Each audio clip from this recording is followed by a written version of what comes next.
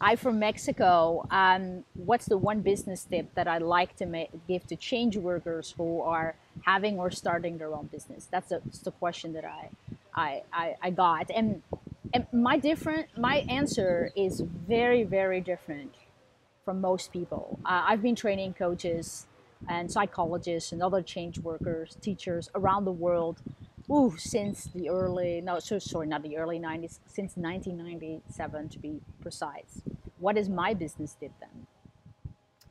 Well, here's the thing. It's about future pacing. Future pacing is an NLP term. We typically use it for motivation and goal setting and things like that. And future pacing is placing your mind into the future and imagine what you will see, hear, and feel at that moment in time. And that lights up the neural pathways inside the brain. And and so that is a really useful tool, right? But what I mean with future pacing in the business sense, in this case, as my main business tip, is that where are we right now? Well, so look at where we are. Okay, it's not about where you are, it's about where your clients are and your Instagram audience and your YouTube audience and where everybody is. Okay, so we are in March 2020 right now. Vaccination plans are rolling out all over the world. I predict that in the next few months or so, borders are opening up. People will start to be able to travel again. And I'm in Mexico right now, awaiting my April training here, which is Mexico is actually open for travel. And we organized it in Puerto Morelos, which is a seaside village near Cancun, but very void of a lot of tourists and hardly any COVID, tropical paradise. You get the idea. So if you want to come, as a 15-day training, we have still a room left for $600 for 17 nights, and there's our NLP training. And flights to Cancun from places like Miami are like cheap. So anyway, so what is it that you should focus on? Well, the thing is that we're going to get more freedom in travel. Like I said, we're going to go back to our offices. We're going to go back on vacation. We're going to have freedom again.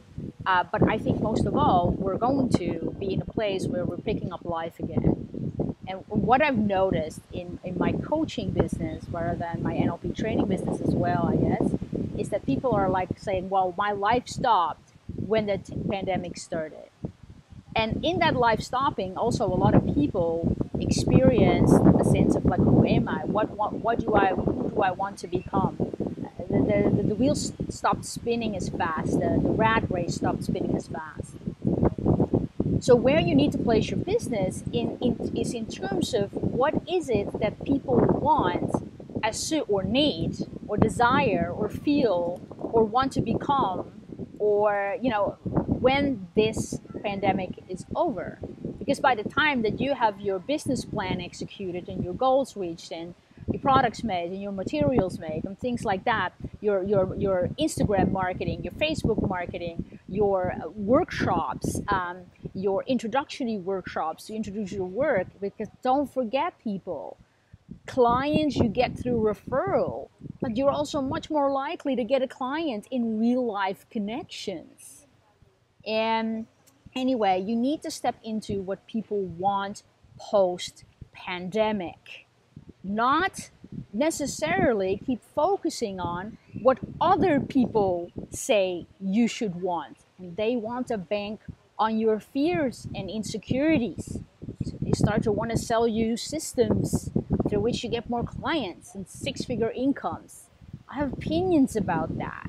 But in the end, guys, we're coaches, we're change workers. We want to change lives. And so our focus should be is how specifically are we going to change lives as soon as this pandemic starts up and people go back to the real world. That's my little take here. That's, I think, what you should focus on. Plan on that, set your goals on that. And you know what? Clients will come if you give results.